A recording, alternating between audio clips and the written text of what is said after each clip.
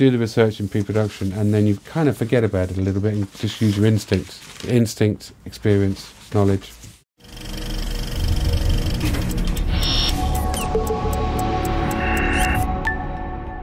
You know, all the photographs were from the 1860s, 1870s, so they're all 20 years too late, really, because photography only really started in the early 19th century, so it was in its infancy. Apart from portraiture, which becoming quite popular in the 1840s. You know, we had a scene in a theatre, so this is theoretically a magic lantern. Obviously, as I would do with most period films, is be true to the technology of the time. So I found this picture here, and I wanted to use a spotlight to light the scene in a theatre, but then I went, okay, well, spotlights didn't exist in the 1840s, the way that theatrical spotlights that we know of now. But they had magic lanterns, but magic lanterns are basically either candles or oil lights, so they don't really... So when I found this picture and I went, I got it. It did exist. Maybe 10 years ahead of its time, but I still use the spotlight anyway. And will anybody notice? I don't know, I hope not. Yeah, maybe the people watching this will look at the movie and go, yeah, you cheated me there. Yeah. I don't think this is unusual. This is, I would guess that most cinematographers find references. Weirdly, this is the references of, this just came from the internet, but it just looked like a scene that we actually shot in the industrial location in Dublin.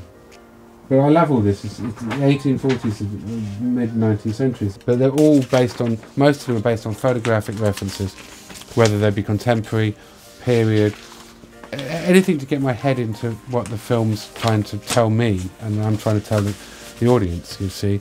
But the more research you can do, the better it is, because you do the research in pre-production and then you kind of forget about it a little bit and just use your instinct, experience, knowledge. It's mood references for a film I did called My Week with Marilyn, which was about Marilyn Monroe in the 50s when she came to London to do a film with Laurence Olivier. So I would find references, all photographs of Marilyn and historical records of the time, you know, within a 10-year period. So these are all reportage photographs, you know, either set-up photographs or photographs from newspapers or magazines. So I'd be quite specific. See, this is actually a photograph from the time when she arrived in London with Arthur Miller, her new husband. So, and this was the film she was making with Olivier. So I'd go through and then to the articles, just so I could know everything about that era and that moment in time. But then I'd go, what I really want to look at is not just pictures of Marilyn, but I want to look at pictures of references to movie sets. A lot of the film took place on a movie set. So then I'd look at pictures of 30s, 40s Hollywood from the heyday in London and in England in the 30s, 40s and 50s.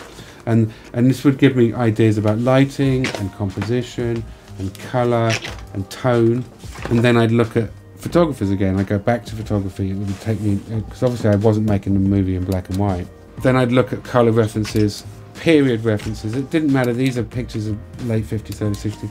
Didn't have to be exactly, but at approximately the same period.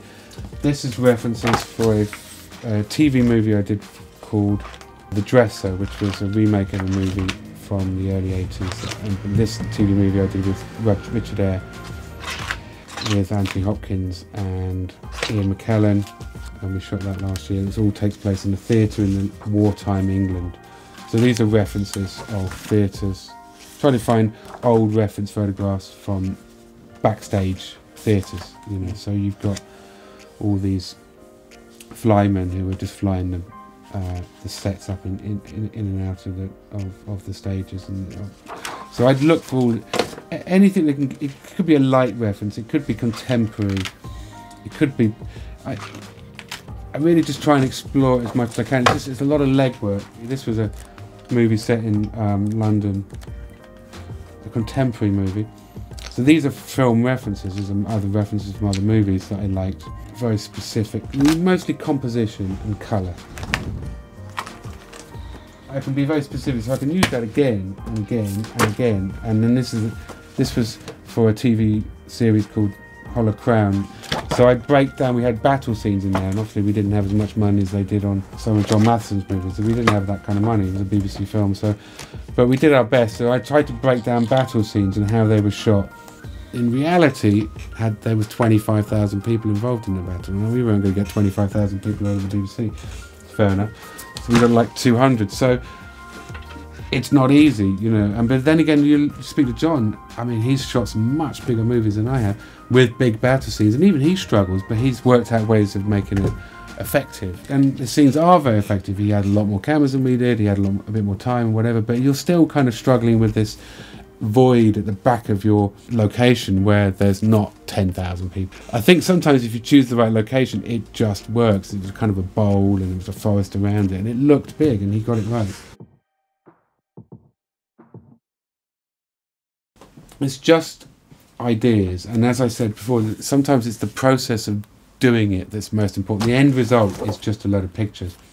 It's actually the process of researching it and reading about it, so you understand where these pictures come in, and it's all about, as I said, a moment in time.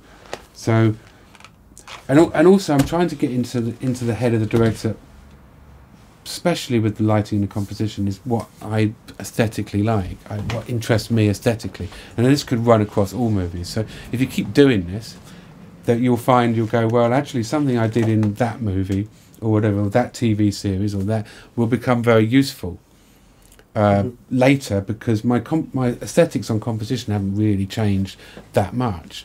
If you look at Damned United, it had a very specific style. Now that style originally came from documentaries in the early 80s, theoretically, and then we used it in commercials and music videos where you use negative space, you try and compose images in a slightly different way, but either with lighting you're still allowing the audience to, you're still pinpointing where you think you want the audience to look, and that's a composition and lighting thing anyways.